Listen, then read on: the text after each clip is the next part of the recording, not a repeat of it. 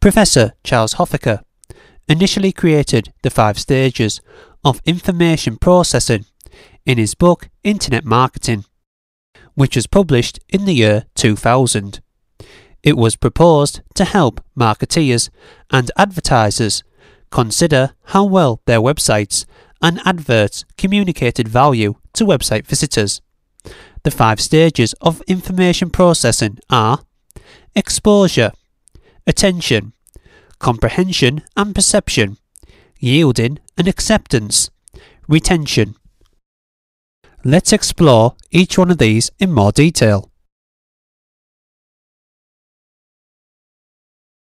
Exposure is the theory of ensuring the website visitor is exposed to the website for long enough to engage with the content or the advert.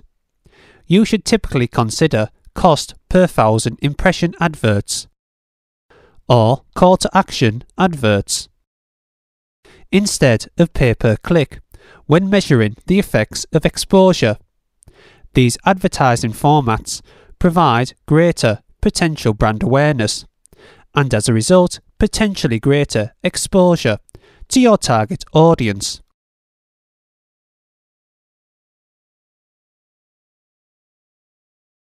Attention relates to the physical factors, such as movement and intensity, that attracts attention when visitors are on a website.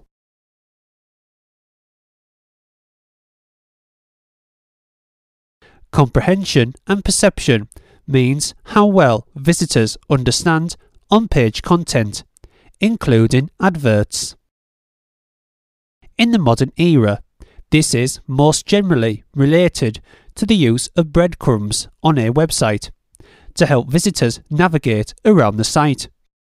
This enables visitors to browse a website and become absorbed into the pages, getting closer to the next step.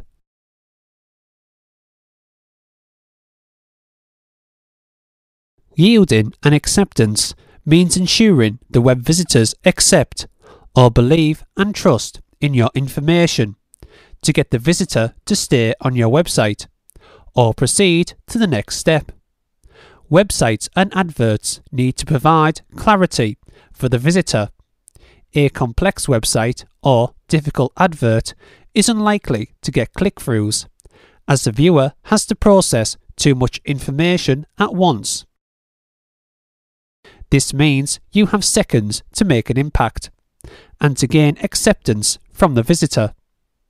A good tip is to remember how many companies bid on their own brand names in pay-per-click campaigns, partly to capture relevant traffic and also as part of a wider brand strategy, as part of the trust and acceptance theory.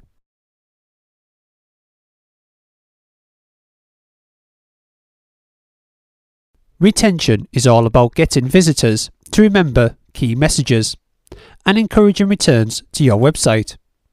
This is done in several ways in the modern era. Think of social buttons, such as follow me or share. Equally, there's also certain tools which websites use, such as abandoned shopping cart software. These tools keep websites at the forefront of the mind when a customer has added products and services to the shopping cart, without making a purchase or finalising the call to action.